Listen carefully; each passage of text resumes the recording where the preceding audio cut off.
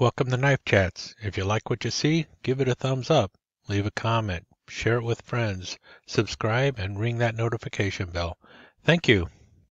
So I thought I would talk about this Colt Marlin spike knife I've got, and the reason it came up is because of another Marlin spike knife I got that bears a striking resemblance to this. And while I know Colt brand is not around anymore, you can actually still get this knife, not from Colt, but from another brand. But it's really just the same knife. All they did was change the brand. At one time, Colt was a Smoky Mountain Knife Works house brand, and this knife was a knife that SMKW put out in the Colt lineup. But now, before I talk about this knife, let me talk to you about a knife I mentioned a little while ago that bears a striking resemblance to this one, and that is the Smith & Wesson Marlin Spike knife. So I mentioned this Marlin Spike by Smith & Wesson in a Knife Chats Live recently, and I pointed out the flaws on this.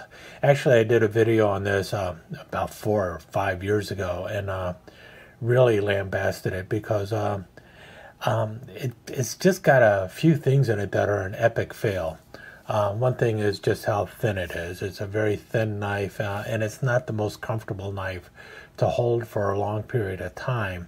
And if you're like cutting linoleum or cutting carpeting or something with it, at first it seems like it's really good. I've cut quite a bit of carpeting in my life, and it's not a job that I do for a living or anything either. It's just I've managed to cut a lot of carpeting for one reason or another. In any case, the shape of the hook on there is supposed to be really good for cutting linoleum, carpeting, stuff like that. But I find it a little bit too aggressive, and quite often the hook kind of gets snagged on things, and it kind of annoys me. Maybe I'm just not using it correctly, but seriously, I've cut quite a bit of carpeting. And really, if you're testing a hawkbill blade, that's really a good way to do it. If you're not cutting rope, if you're not out pruning and stuff like that, try cutting carpet with it. If you can cut carpet with it, it's going to be a good hawkbill. In any case, when you get it open and you're using it, the grip here is kind of thin, and it kind of wears on you after a while. Not to mention the liner lock, it gets in the way of your index finger. I guess you can slip it all the way up there, but usually I'm not doing that. I'm usually grabbing like so and slicing through, and you get nice lines from the thin metal here, and it just wears on you. The other problem with it was really, this is a Marlin spike knife. You get a Marlin spike knife because you want to use the Marlin spike. And so you got the spike here, and pretty sharp, not really bad at all. But it's supposed to lock, and you lock it with the device here. And then it's locked, but now this is in your way, and you've got the large hawkbill blade just jamming right into your hand while you're trying to hold all of this. And it is about the most uncomfortable thing in the world when trying to use the spike. And one of the reasons you have the spike on the knife is to use it. I mean, you're using it for working knots and everything else. And so basically I found myself about the only way to comfortably use this is to unlock it, get this all out of the way, and then I'm like doing this with it, and most of my hand is on the spike. It's not I guess it isn't too bad, but you still have that digging into your hand, and it's just annoying. It's not at all comfortable. And so I just put the knife down as an epic fail. Not the world's most comfortable for cutting carpeting, and definitely not the most comfortable knife for using a Marlin spike. And so that was my original view of it, and here it is many years later. I've got it in my hand again, and I realize why I have basically left this knife on the sidelines and let it collect dust, because it's just not a comfortable knife to hold or use. And you know, that's the thing. If the knife is not comfortable to use, if you when you pick it up and you think, oh man, this is going to hurt my hand after about a minute or two of using it, it's not the knife you're going to be grabbing. So looks cool, but pretty much worthless. And that brings us to the Colt knife. Now the Colt is number CT525. Like I said, it's out of production. These were made back when Smoky Mountain Knife Works owned the Colt trademark, or were licensed to use the Colt trademark. They didn't own anything. They were just licensed to use the Colt trademark, and they provided a series of knives for Colt. Most of the knives were made in China or Pakistan. They also did some collaborations with Case, and those were known as Case Colt knives or Colt Case knives, something like that. And they had both the Case tang stamp on it and the Colt tang stamp. I do not have any Case Colt knives. I'm pretty sure they're nice little collector's items now, but I do have a few of the old Colt knives. And well, at one time I had a real hankering for just about anything Marlin spike, so I picked up this one. And even before I picked it up, I looked at it and go, man, that very much looks like the Smith & Wesson Marlin spike knife, and you can see it there underneath the under the little wavy line thing here, which is actually black G10 that has been glued over the stainless steel slab sides. You can still see you have the liner lock going on there, the Marlin spike on the back, almost the exact same profile and everything else. Very close to what you saw in the Smith & Wesson Marlin spike, except it has a different blade on it, and that really makes all the difference. And so what you have here is instead of that big hawkbill blade, what Colt did is they swapped that out for a more traditional or semi-traditional sheepfoot blade. And for the nail neck, they actually passed the hole all the way through there, and they've got some jimping on the inside there, or some grooves in there, so you can get a good purchase with your hand to open it. It is very tight. Notice it still has the half stop. Don't know if I pointed that out, but the Smith & Wesson also had a half stop. I don't know why. You don't really need it with the liner lock going. And then you got the liner lock going there. And if you notice, that liner lock comes over all the way and entirely engages the blade. Very similar to the way it did it with the Smith & Wesson. The build quality of the Smith & Wesson was spot on. I have no complaints about the build quality. It was just the design itself. The design itself was seriously flawed, especially with the hawkbill. Now the Colt has fixed that. It's got a really nice hollow grind going on with the blade there, and you notice you've got a full spine going on, which means you've got a nice thick spine up here so that you could actually put this on a rope and give it a whack or two and cut through the rope. The hole here might cause this to bend or weaken. I'm not sure about that, but you definitely have a lot more strength in this spine because of the way it is, and it's nice and straight as the bottom. So it's a true sheep's foot blade. But if you notice also, it's got a really nice swedge at the front there, which really makes it easy for it to cut in at the very tip here, because you don't have a real thick tip at the very edge of the blade up there. So really nice design on the blade. 448 stainless steel going on with that. And because they've added these little swirly G10 things on the handle there, it feels a lot more comfortable in the hand, because you do have a little more area out here for your hand to swell into. I do wish that they would have run the G10 the full length of this edge here, though, because this still does kind of get tiring over time as you're gripping this. you can start feeling it in your hands. If they would have run the G10 the full length, it would have been better there. I'm not sure why they did not cover the entire metal portion here with G10. I think that would make a lot more sense. And I have on many occasions thought about filling in those gaps with something else just to make it more comfortable, like putting it in a piece of bone on here and here and here so that it would be a full handle. Another thing that they've done, like I mentioned, this is a very tight spring, but another thing they did was they've fixed the problem that Smith & Wesson had with the clevis here acting as the lock on the blade. It does act as a lock on the blade, but what it does is it doesn't lock here.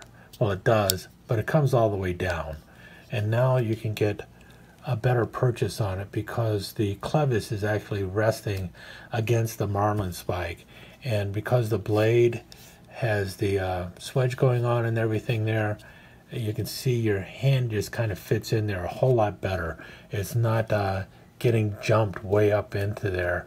It's kind of falling right in there, and you can get a much better purchase on it, especially if you get down on there and everything. And it locks in place really well. You don't have to worry as much about it. And let me show you how it actually locks, because it's kind of interesting. If you can see here, you see that little metal thing there that's turning? That's really the lock. So when you get the spike open, that metal thing just drops down and it engages the spring so that the spring will not move and the spike will not move. And that's all it is. That's how it works. So you bring it back and the spike can move. And interesting enough, if you do this, you can actually close it around and it'll be out of the way on this side. So your blade, it's out of the way of your blade if you want to do stuff with your blade and not have the clevis in the way down here. And then it will still open right back up. And when it opens, it's locked. So that'll happen too, but you have to do it like that in order for it to work. And obviously also you can tie a lanyard to the clevis here and you know, have something to pull it out of your pocket with. So all in all, I think they addressed many of the issues that you had with the Smith & Wesson by adding the G10's handle covers over the metal scales here, which gives it a little more thickness. It would have been better if they would have given it a full G10 handle, but the real difference is just getting rid of the goofy hawkbill blade. It was a novel idea, but it was also an idea that failed. Now, like I mentioned, this is the one in the Colt lineup. The thing is the knife is still available. What Smoky Mountain Knife Works did is when they lost the contract with Colt to use the Colt trademark in a line of knives, they took knives that were in the Colt lineup and they moved the bulk of them over into the Rough Rider lineup. But for the Marlin spike knife, I guess because this is an outdoor kind of knife, you know, one of those outdoor workman knives, this one went into the Marbles Outdoorsman series. So you'll find this in the Marbles lineup at Smoky Mountain Knife Works. Same exact knife, same build quality and everything else. The only difference you're going to see is instead of having a Colt tang stamp on it, it's going to have a Marbles tang stamp. And fortunately, they didn't bother to put the Marbles blade etch on there. It's just got Marbles right there on the tang, and that's the only place you'll see it. So if this is a Marlin spike knife that kind of appeals to you, you can still find it. You just won't find it under Colt. You'll find it under Marbles. One other thing I do want to point out on this knife, because it is a slight difference than what you see on the Smith & Wesson. I showed you the Smith & Wesson Marlin spike. If you notice, the shapes of these are slightly different. The Smith & Wesson has a definite bend in it, and it is much sharper than what you'll find on the Colt. And matter of fact, this thing was needle sharp when I got it. I actually filed the tip down a little bit because I felt it was just too sharp. The one on the Colt, and I'm assuming the one on the Marbles, is much more blunt, much more rounded, which will work, in my opinion, works a little bit better when working with line and stuff, because it is not going to cut the line or cut threads. So you'll be able to slip it into larger ropes a little bit better. But I know the tips on Marlin spike knives are a personal preference kind of thing. So if you like one that's a lot sharper, this is one that you'll have to sharpen yourself. From what I understand, the Marlin spike and the blade are both 440A stainless on these. Handle material, I believe, is also 440A. So stainless steel throughout, with the exception of a black G10 accent handle. Stick around for some slides comparing the two knives, and also just talking a little bit more about the specs on the Colt, which will be the same as what you see on your Marlin spike.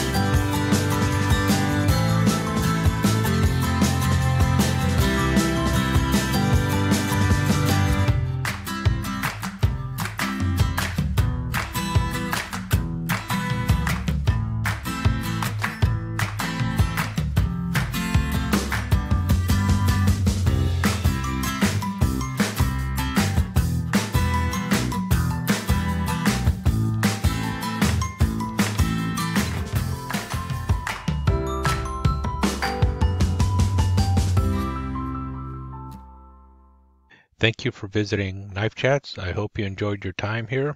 If you did, please give us a thumbs up and consider subscribing to the channel and ringing that notification bell so that you will be notified when the next episode of Knife Chats is up online.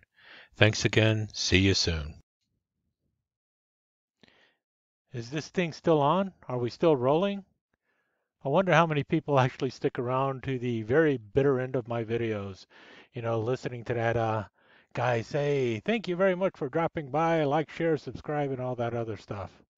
Well, if you're still here, here's a little knife haiku for you. If your knife is sharp, adventure will follow you. Dull knife means dull life.